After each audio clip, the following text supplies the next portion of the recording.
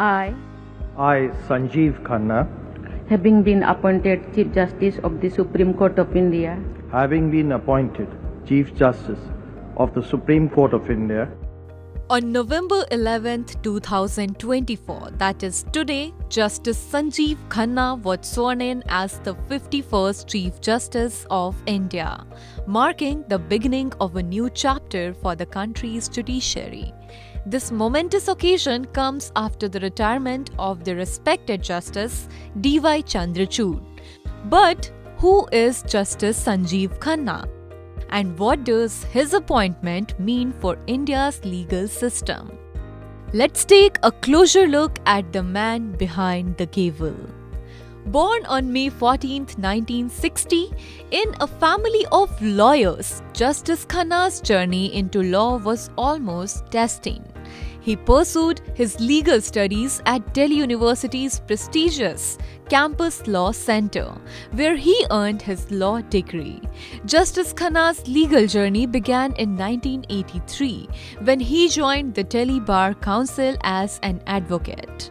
His patience spanned a wide range of legal areas, including constitutional law, taxation, arbitration, and commercial law.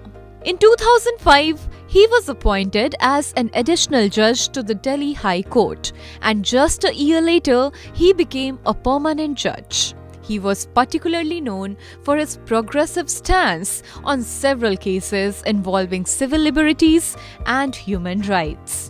In 2019, Justice Khanna was elevated to the Supreme Court of India. During his time at the highest court, he has handled some of the most critical cases in the country. One of the more widely discussed aspects of Justice Khanna's tenure at the Supreme Court was his involvement in politically sensitive cases. A notable example is his involvement in the bail hearings of Aam Aadmi Party leader Arvind Kejriwal in the controversial liquor policy case. Despite the political heat, Justice Khanna ensured that due process was followed and the rights of the accused were upheld.